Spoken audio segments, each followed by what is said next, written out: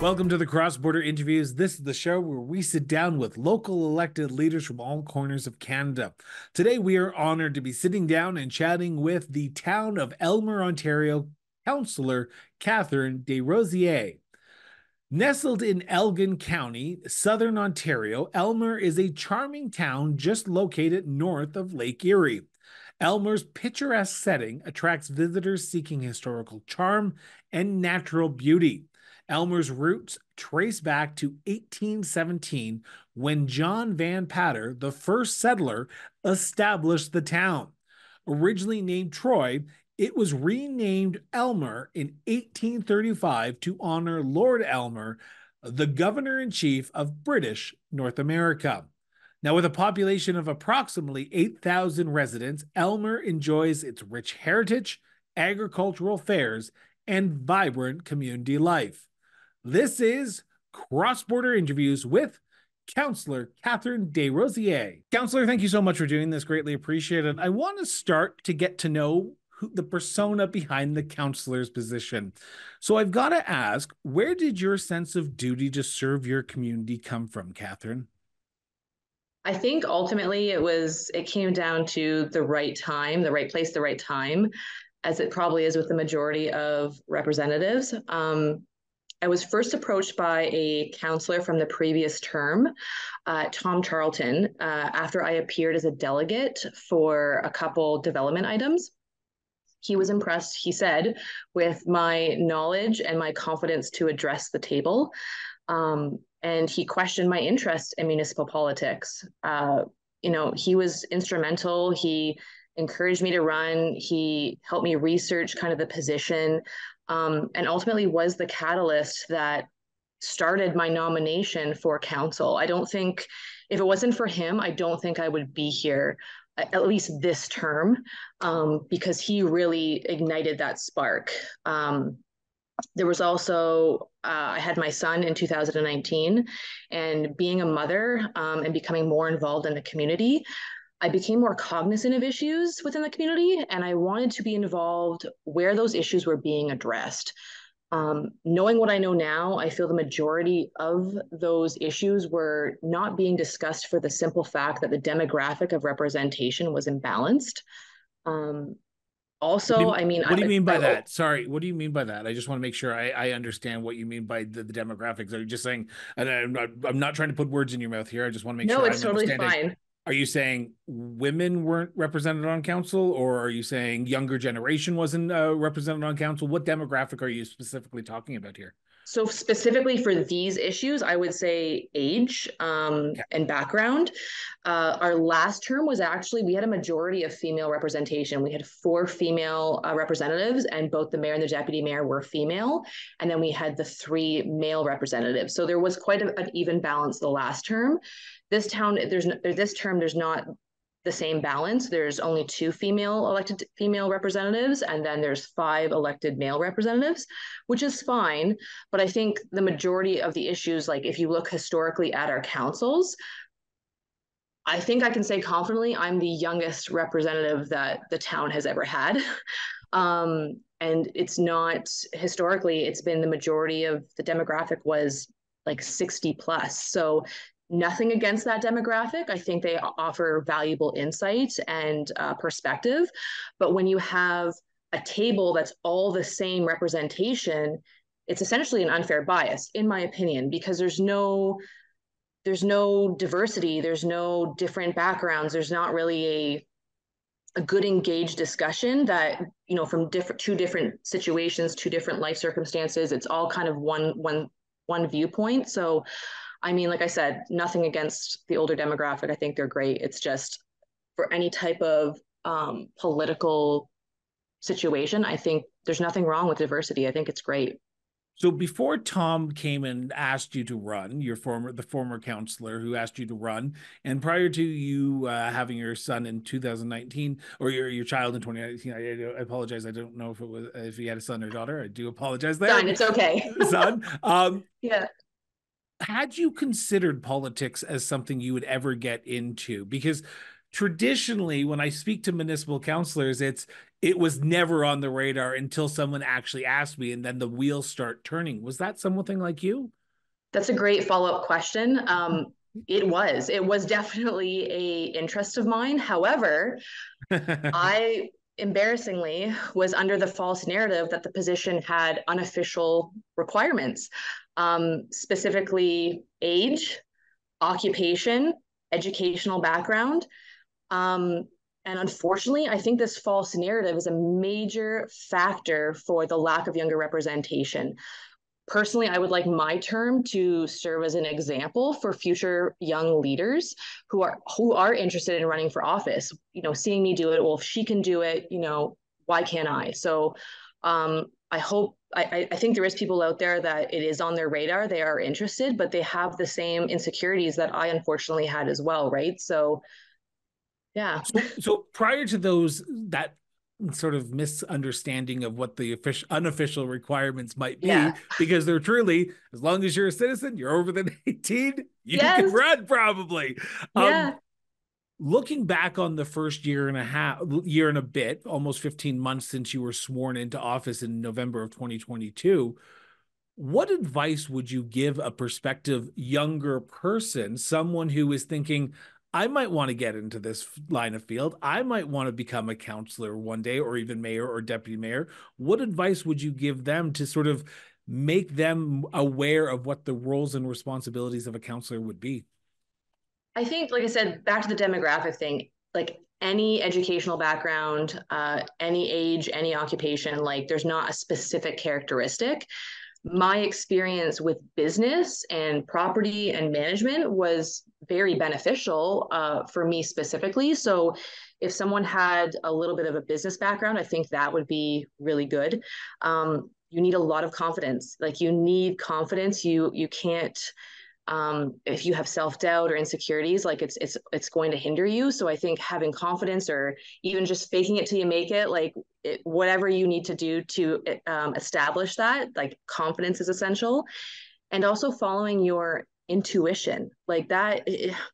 I feel like it doesn't matter what your educational or your background is. Everybody has that little voice inside of them that when something doesn't feel right, it's probably not right. And you should look at it, you should question it, and not be afraid to question it either. So I think, like I said, confidence, and following your intuition and a little bit of a business background like would really help. But at the end of the day, even if you don't have those specific characteristics, like you could still do it. Like, and if you need help, like I'm sure there's people out there. I'd be one of them that'd be willing to offer a type of guidance or encouragement to assist, because at the end of the day, the having a more diverse representation is essential for a fair governance, in my opinion. You You've opened up a few can of worms that I want to play in for a few seconds, if you don't mind. Okay. And I want to start by asking about sort of the tough decisions, the gut intuition you've talked about. Now, Yeah. you've been in council for 15 months. As of recording this, you're going on, as of this airing, you'll be going on to your 16th month. Mm-hmm. How do you make those tough choices? Because the decisions you make at the end of the day are going to impact your residents. They're going to be the ones who are going, your neighbors, your family members, and that is probably the toughest part of one of the toughest parts of the job is making the decisions for the betterment of the community. For you, was that hard to sort of grapple with? That your decisions that you vote on in council are going to impact the lives of the people who you know? Yes, like there's obviously going to be a sense of pressure, but at the end of the day, there's no way of appeasing everybody, right? It's physical. To me, it's impossible. Like, say it's not so, counselor. Come on, Kathryn. You yeah, can no, please there's 100% always of the going to people. be, yeah, there's always going to be somebody, right? So I think, using your moral compass, like looking at things and what's right, what's wrong. I mean, that's like the first obvious tool in the toolkit. Um, Also, like when I make a decision, like just because I make a decision, like nothing is set in stone, right? I make the best decision I can make based off the information that is presented at that time. But that information and anything in life, like any information in life, is constantly evolving. So as the information evolves, um, in correlation, the decision is always evolving, right? So you So, make the so have you best decision. have you gone into a council meeting thinking you're going to vote one way and then heard a delegation or heard a Yes, fellow councillor say, "Well, this is how it actually is," and you go, yes, "Oh, now I have to think of it some other way."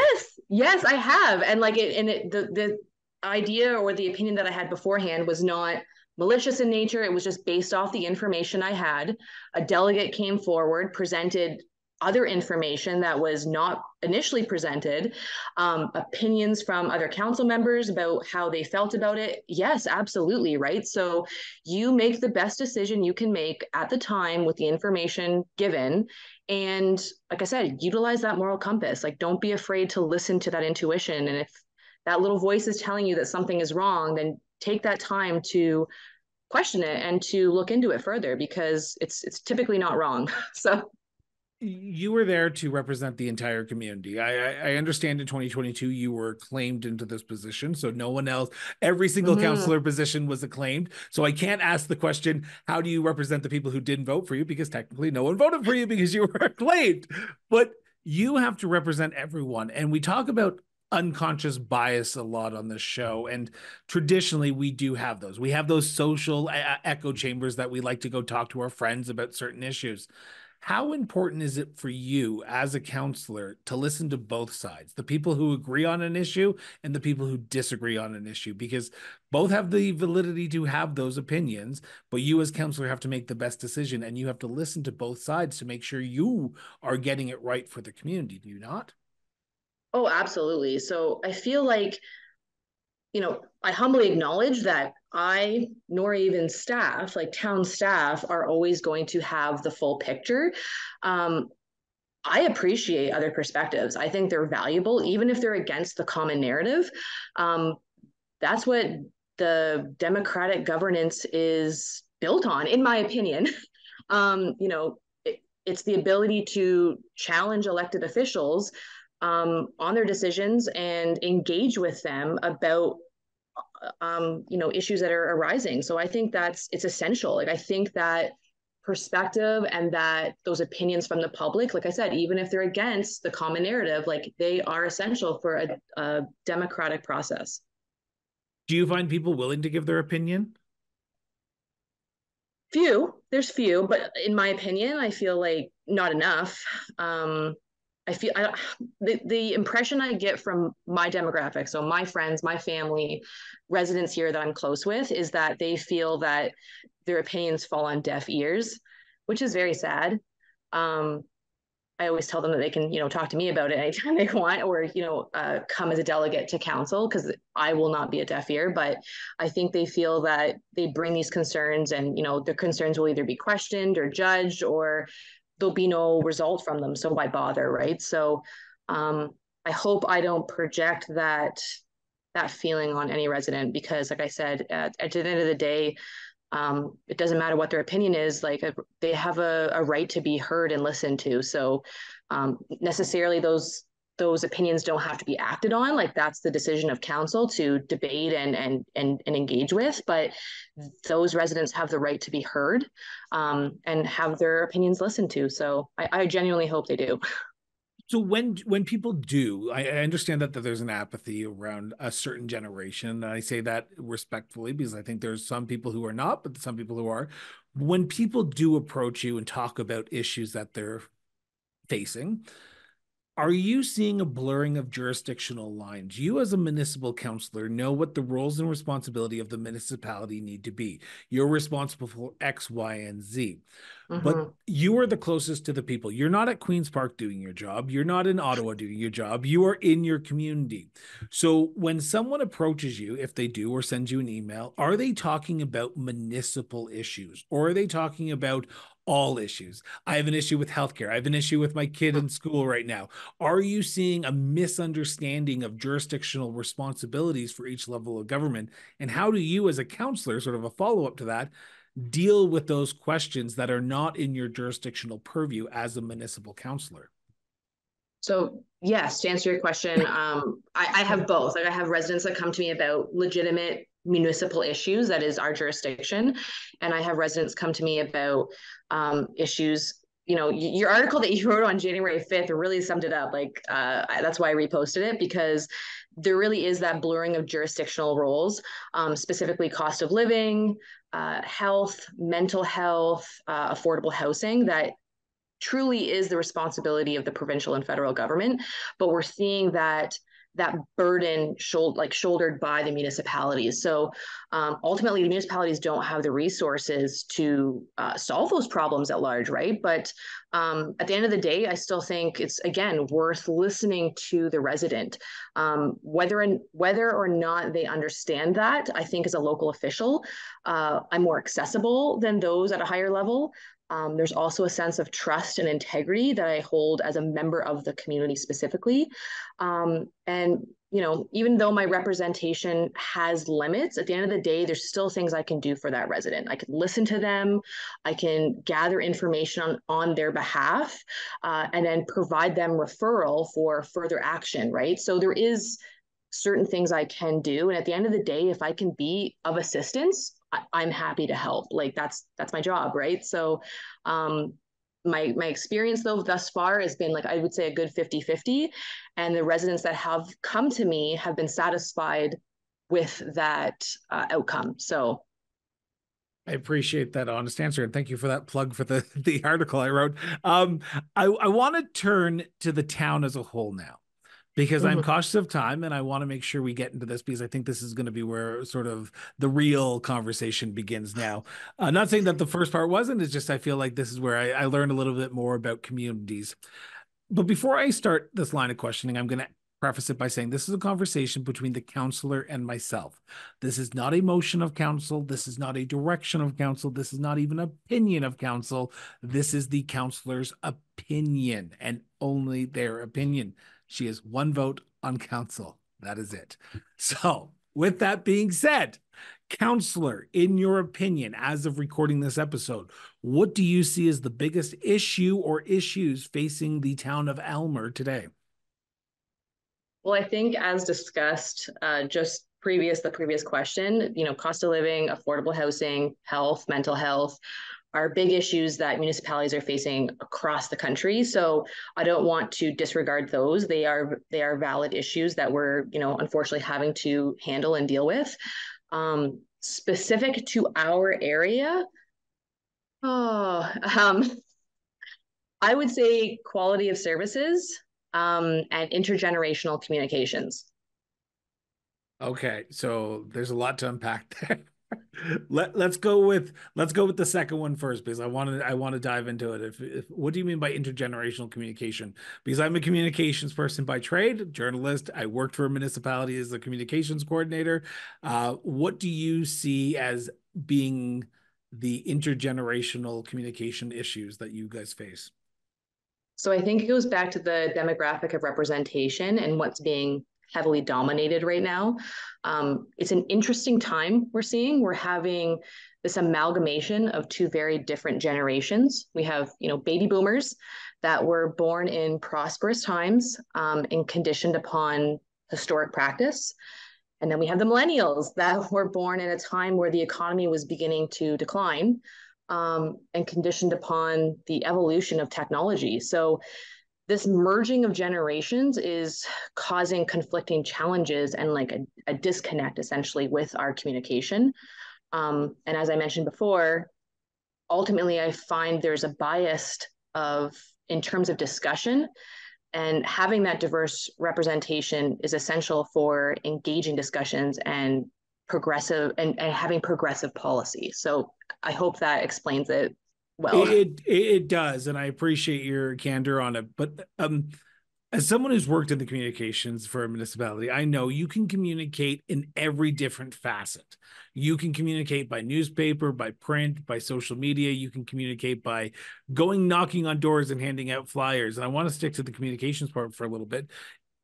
How do you see your role in your job as a counselor in bridging that gap, in bridging that divide for the intergenerational communication challenges that your community faces? Because you're a voice on council, you have that voice, you have that ability to go approach people and bridge that gap.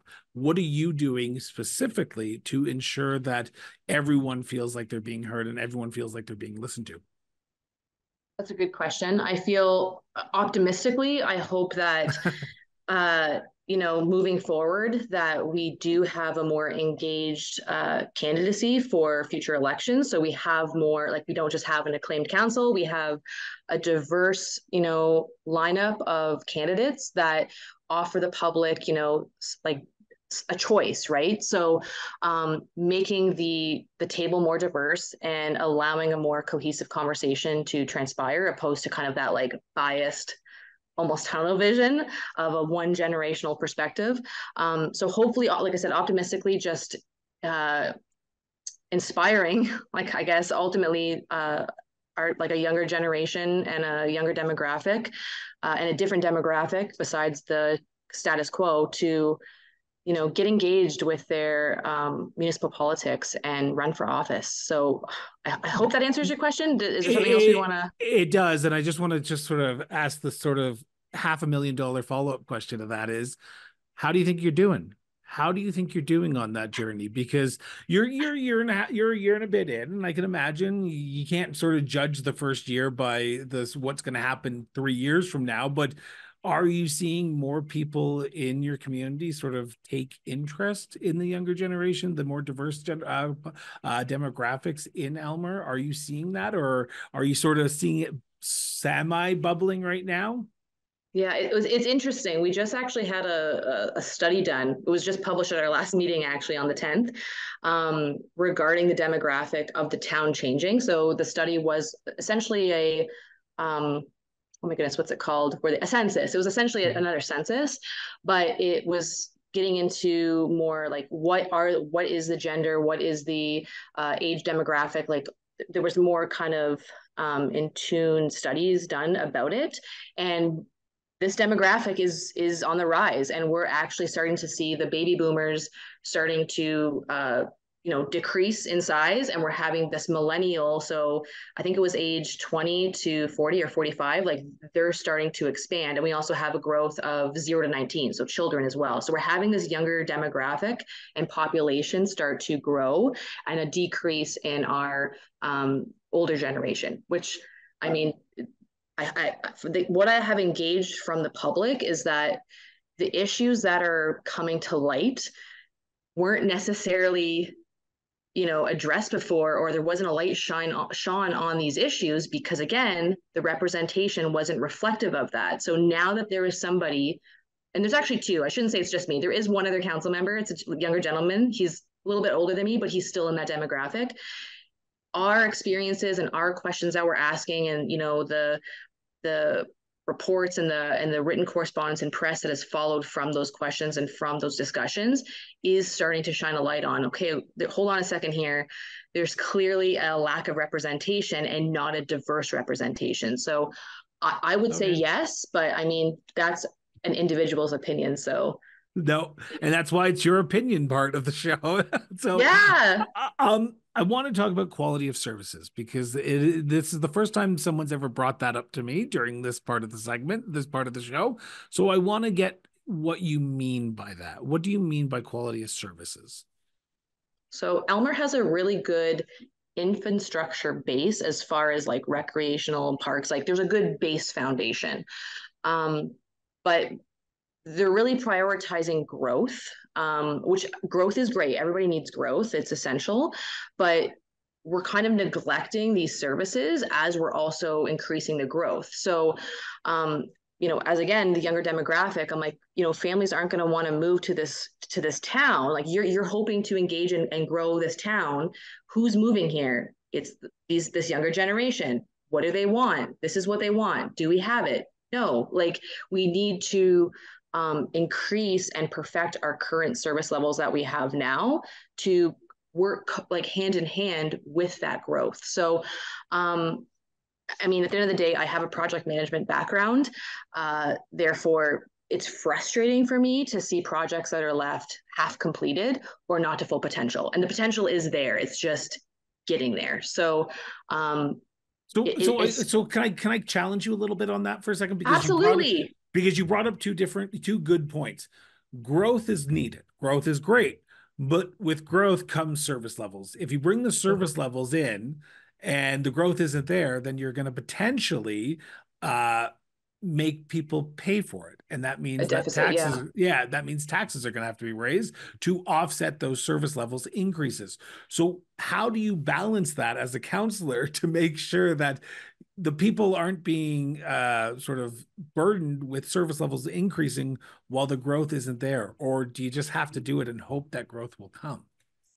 So, I mean, without speaking, I guess it would sound optimistic, but from what I know being on council, we have an extensive projection of growth happening in this community, just based off, planning assessments and applications for development. Like I know the growth is coming. So whether Yeah. those service levels are good or not, it's coming. So that's definitive. As far as how can we, make it affordable for our residents, personally, because I sit on specifically a committee that deals with this, the Parks and Beautification Committee.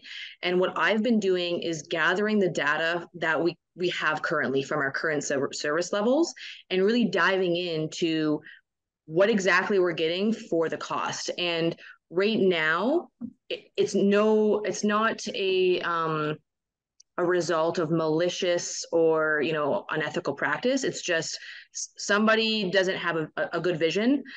So I'm trying to implement that. So a good example is looking at our planting list for parks. Why are we planting, like, I get annuals are beautiful, but why are we planting annuals year after year and just annuals? Like, it costs money. It's year after year, it costs money. It's an expense. Then you have the service time for the park attendants, the watering. Like, there's this whole expense that when you break it up over the course of the year and you're doing it year after year, it's like, wouldn't it be a better idea to implement some perennials that are limited maintenance, a one-time cost, like they perpetuate, they reseed themselves, like just simple solutions like that we are starting to look at now because those questions are being asked, where before they weren't being asked because the majority of counselors were an older demographic. They didn't go to the parks, so they didn't see these concerns because I'm there every single day with my son, especially in the warmer months, at the splash pad, at the park, biking through the trails. So I'm seeing these issues firsthand and these concerns. So there's a way. There for sure is a way. It's assessing the current service level, the expenses, and really diving into how we can make this better. Like what decisions can we make that is going to increase the service level but decrease costs? And there is solutions. I don't have a green thumb, and I know you should never plant annuals as a municipality. You should plant perennials, but that's just me, Some are though. fine. It's like some are fine, but everything, it's like no. So, Agreed. Um, Now you've talked about two very big macro issues that you believe are facing your community. But if I went to Aylmer tomorrow and I asked 100 people hypothetically, say, hey, how do you, what is the biggest issue to you? They would probably give me 100 different issues: potholes, parks, yeah. service levels, snow removal, particularly now that we're in the middle of winter.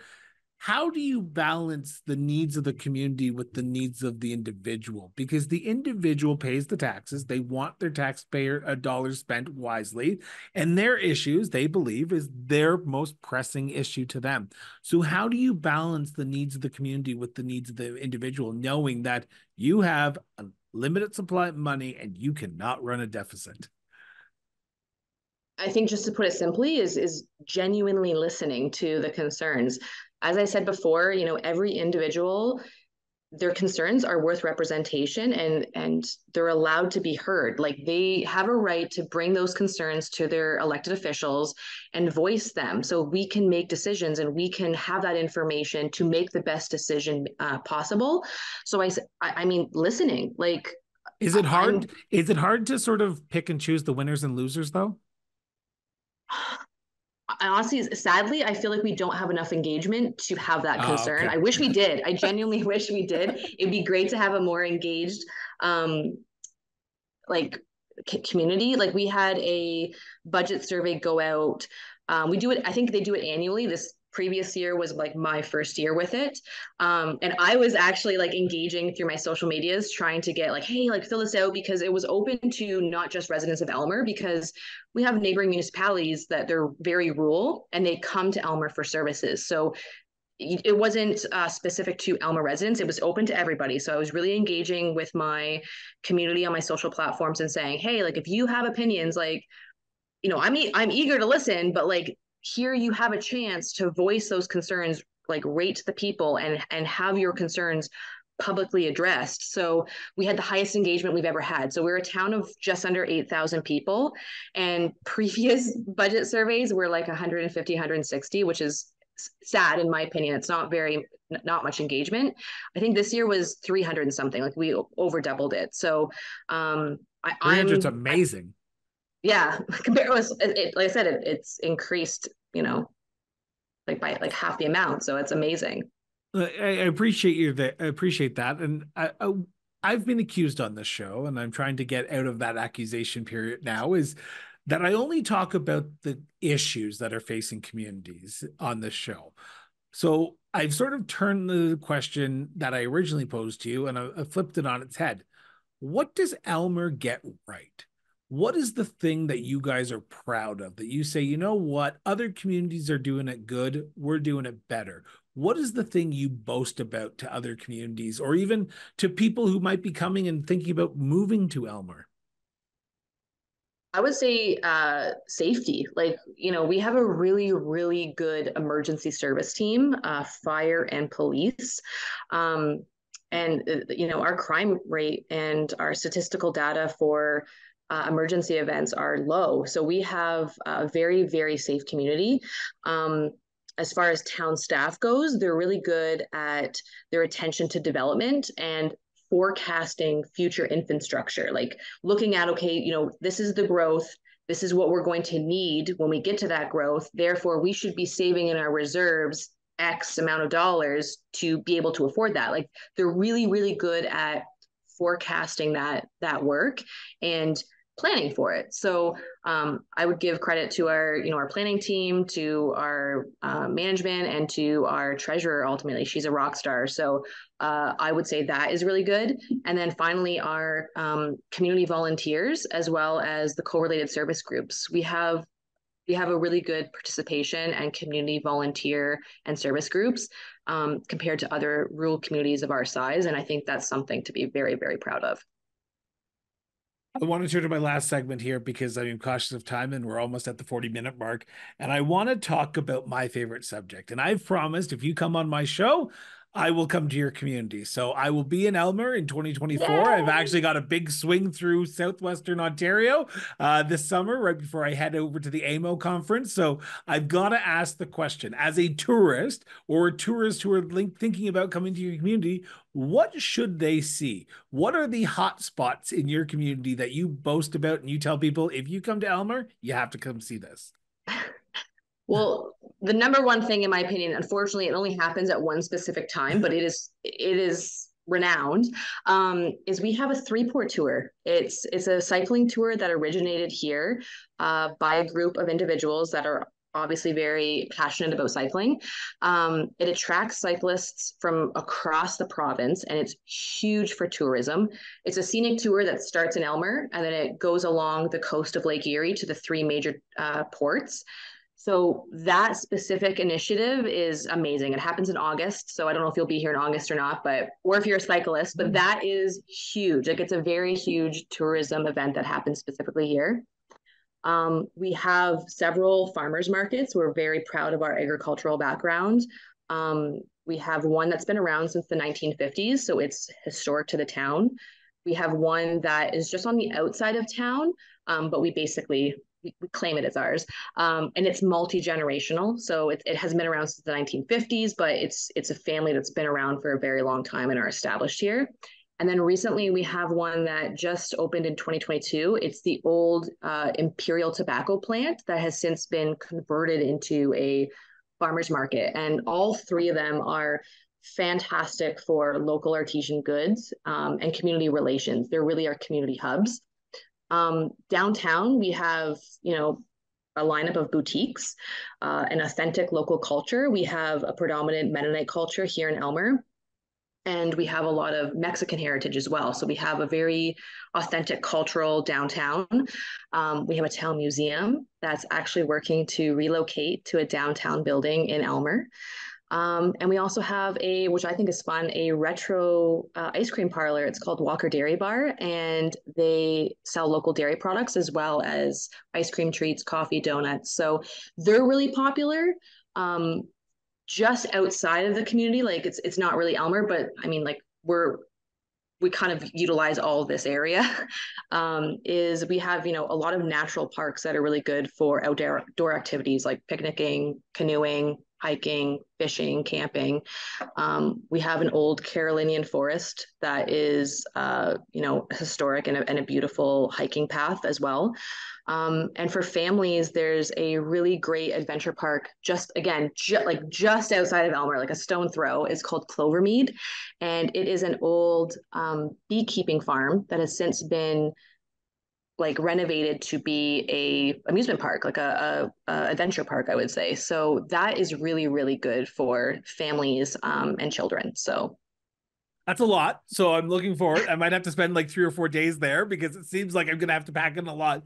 But you just mentioned something that I want to sort of ask, sort of off the topic of tourism, but it's something you just talked about a little bit. Aylmer is well known for its tobacco industry back in the 2000s, late 1990s, early 2000s. And then the tobacco industry sort of shut down in, I believe, 2008, 2007-ish yeah, area. around there. Has the town recovered from that closure? Because I know it was a big industry in your community, and then once it closed up, I think there was a bit of a shift economically, right?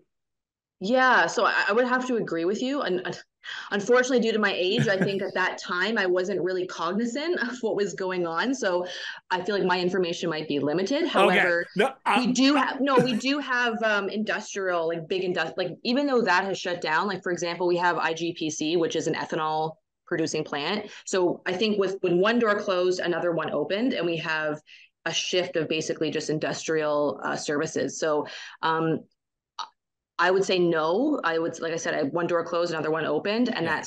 that plant didn't stay vacant. Somebody took it over and repurposed it, and now it's called the Elgin Innovation Center, I believe. And it's been repurposed. So like instead of being one large factory for tobacco production, it's now individual businesses all in there, as well as this local market. So it really was an advantageous utilization of that space and very good for this town. Very good. Getting back onto tourism. Thank you so much for answering that, by the way. Getting back onto tourism, I want to know, where do you go? Where's your decompression spot within the community? And yes, I'm going to ask you to basically pick Sophie's choice here, pick your favorite child, and tell me where in the community you like to go to decompress. But after a long day of council meetings, because I know those meetings can sometimes run 20 minutes, sometimes they can run 8 hours, depending on what's in front of them. Where do you go in the community to just decompress, let it all go, and know that tomorrow morning you're going to have to get back up and do it all over again, potentially?